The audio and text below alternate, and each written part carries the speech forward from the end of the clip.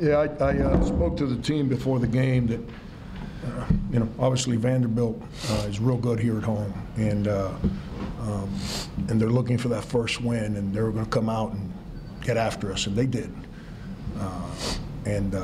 We spoke about not getting wrapped up in the emotion of the moment, the game, the score, just stay the course, and it's a 40-minute game. And luckily, Hassani, AJ, and then Felipe made some shots in the second half to kind of make us feel a little bit better. And then we guarded a little better, and the zone really helped us too. Questions for the players? Yeah, I suppose if you could take it, the 5 consecutive missed free throws, how was the team's morale and psyche right then? We just stayed composed through adversity. And I believe I told somebody that before the game. I guess he's not in here, but everybody just was able to keep a level head and just keep fighting. And we didn't let up. Yeah, just keep a level head, and we had to stay together, stay the course. And Hassani, obviously you had the big 3, and then you go into the line to kind of ice it. What was you've been here before, but what was your mindset right then? Just, I don't even know how to explain it, to be honest. I just kept playing. As you know, in the first half, I didn't really make any noise at all. I just came out second half, and I knew that I needed to step up and help my team out. I felt comfortable at the line. I don't know, I just knocked him down. I don't know what to say. Hassani, how were y'all able to kind of keep y'all spirits up down so much, and having Chris and Mike out most of the second half? Y'all made a big run to go from 10 to tie with the typical lineup on the court. We made sure that we, try to defend our matchups the way Coach asked us, and we all came together and just spoke about it, like just sit down and guard. Like, if we're not getting good calls, it doesn't matter. Just keep it up. Sonny, on that technical, it looked like you popped up real quick. Didn't clap or smile or anything. Did you know what had happened right away? Yeah, I saw what the ref called. You can't get too happy with a call like that. You can't get upset if it doesn't go your way. You just keep playing the game. Did you hear him say anything to you? Yeah, I did. What did he say? Hey, don't answer that. No. AJ, what about your free throws? Obviously, it's a big moment and one of the biggest free throws of your career. You had seen some teammates miss. Keyshawn missed 4 in a row. What was going through your mind at that time? Oh, just stay calm. I heard the crowd cheering real loud. I was just trying to stay focused, stay calm. My teammates were encouraging me, and I just felt confident when I was shooting them. Sonny, did you say anything to? I told AJ I had faith in him, and coming down in transition, Coach called pistol, and we executed exactly how he called it. And I told AJ before the play happened that he was going to get to the line and knock down some shots, and that's exactly what he did. Yep. AJ, when I talked to you about that Florida game, the first thing you said was just nervous. First SEC game on the road. What was different about tonight? My teammates, they were just talking to me the whole time, keeping me level-headed, keeping me confident. And I came out with energy, and I just came out aggressive, and my teammates just kept encouraging me, and things were going the right way for me. For either of you, just what was going wrong in the first half? It seemed like you guys could really consistently string together the offensive possession. No, we just missed some shots, man, and we didn't guard the matchups the way we needed to. We were getting beat off screens and allowing them to get open shots, and it's their home court, they were hitting shots, so that put us down early. Coming out in the second half, we had a better mindset, and we pulled through. Both you guys have had a lot of close games this SEC season. What do you think about what does it say about your team to be able to finish these games off the way you guys have? From the beginning of the season, we've been practicing real hard for these moments, and right now we're coming together as a team, focusing in and locking in to get these wins. I think it says a lot about our chemistry as a team. Everybody, pulls through and comes together and makes sure that we all keep fighting. Nobody lets up.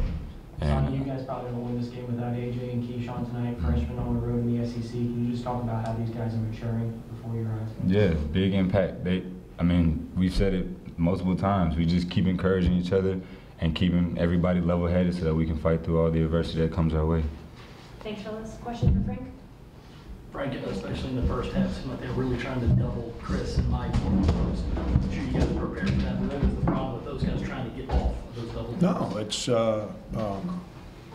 that's what they do. They've done it all year, and we've been dealing with people doubling the post a lot.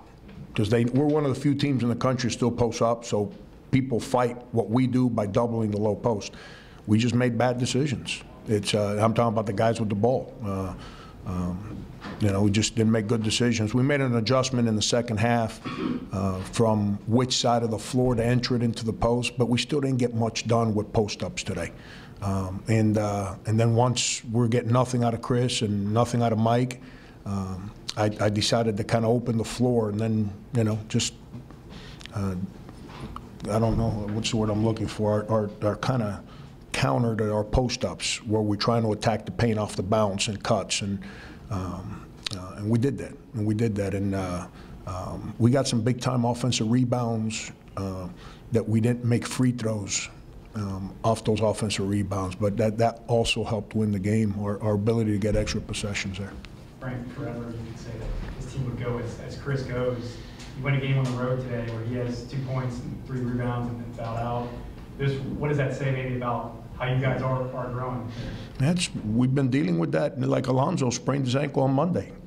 Like he sprained his ankle right 2 minutes into practice. He didn't practice Monday, didn't practice yesterday, tried to shoot around today. He goes out there and he got no idea what he's doing. When I tell you I have no idea how we make a successful play when he's in the game, I'm not lying, because he's got no idea where he belongs. But we've been dealing with that all year as a team. And it's a matter of being resilient, being a team, not depending on just one individual. Don't get me wrong, we need Chris to play well. We need him to not commit all the fouls he committed today, which were all bad fouls. Not the calls were bad, don't get me in trouble. He made bad plays to commit bad fouls. But we got no production, nothing from him or Mike Kotsar. Neither one of them played well for us today. And yet we go on the road and we scrap and fight to figure out a way to win. It's these kids, I've told you guys that cover our team, I've liked this team from day one. They've got a lot of resolve. And, you know, we didn't throw the towel in when we lost some games earlier. It doesn't mean we're going to win the next 6. It just means that when the game's going, I know they're not throwing the towel in. So they're fun. They're fun to be around. How tough is it to get into the flow of a game when it's cold like that? Yeah, they got to make those calls. Both teams fouled. I mean, it is what it is. We fouled. I'm not going to sit here and they call fouls on us that we committed. Anytime a guy dribbles the ball and you put 2 hands on him, it's a hand check. And we did that today. Give Saban and Lee credit. They spaced us and they just drove us, and we didn't do a very good job of guarding the ball. And when you do that, the referees have a duty to make that call, and they made it. I'll let Bryce answer questions for the Vanderbilt calls, but you know, I thought our guys drove the ball too. That's part of the game. That's you know, we played a game earlier this year where both teams combined to shoot 20 free throws, but do some games flow the way this one did? The way we defend, we force people to drive the ball. So on games where we don't guard the ball the right way, we probably are going to end up fouling, and that's what we did today. That's why I went zone so much in the second half. Is that protecting people more with switch to zone, or is this something you've seen from Vanderbilt? Yeah, they stopped running offense, like trying to pass the ball side to side to side, and they just said, let's space them and drive them. And they were playing with nobody down on the baseline, like around the paint.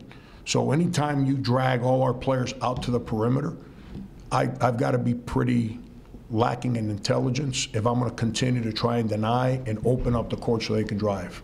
So anytime people do that to us, we go to our condensed man-to-man. The problem is that the guys guarding the ball today were not very good. The problem is I had to play Alonzo Frank a lot of minutes, and he has no idea what he's doing defensively, none. So our ball screens there were breakdowns in ball screen defense because you got a guy in there that doesn't know what he's doing. So we went to the zone to kind of protect, and it kind of worked for us, so I just wrote it, and I stayed with it. Frank, he's showing this is those 4 free throws, and you guys had a break. Did you talk to him? No. Chin up or anything? Yeah, when he missed the last one he missed, the one before, I just said, stop pouting. You're the one that made the play to give yourself a chance. The heck you pouting about, man? Without your effort, we don't get those free throws. Just step up to the line and shoot it. And Key's grown up a lot. Continues to grow up. He's not there yet. He still he doesn't understand how hard you have to play all the time, but he's grown up. Frank, what was the key in that run when y'all were down 10 or so with the lineup and you probably haven't played the whole heck of a lot? John, it's what we talked about. I'm telling you, it's what I said at the beginning. Vanderbilt here at home, is really good. They're kind of like us. You know, at home we're better because of our young players. You know, Vandy at home, they shoot it better. You know, this is one of the unique home court environments. They got a great basketball crowd here. It's a hard place to win at. Hard place to win at. I've seen a lot of real good teams come in here and take losses. Arizona State came in here as a top 15 team or something like that and took a 20 spot. You know, it's we knew they were going to come out. We were in this boat last year when they came to us, and we know how hard we played to try and get our first conference win. So I kind of spoke to the guys about that. Like, they're going to come at you. Don't get they got good players. Don't get wrapped up in the emotion or in the score. It takes 40 minutes. They're not stopping the game when somebody gets to a 10-point lead. You got to play for 40 minutes, and let's see where that falls at the end of 40. And we did that, and it worked out for us. Frank, do you have to worry about any of the kids, you know, maybe feeling their oats a little bit at the start, just because of the way you guys started the season? You think everybody will be pretty grounded? Now, you guys can't run around and say that I'm the biggest grouch in the history of mankind and then think I'm going to let these guys kind of back off. You know, you can't say I'm a grouch and I'm a mean guy and then turn around and think that I'm going to go in there and patty cake at practice the next couple of days, you know. Now, we don't know. I'm being a smart aleck. We don't know. I'm going to run practice whether we win or lose the same way. The players will tell you my demeanor never changes based on the result of the previous game. And we're going to go out, and I got a feeling these guys are going to practice well. And whether we win or lose at LSU, it's not going to be because of lack of effort or lack of preparation. At least I don't expect it to be. Thanks, everybody. Thank you. Thank you guys for coming to cover our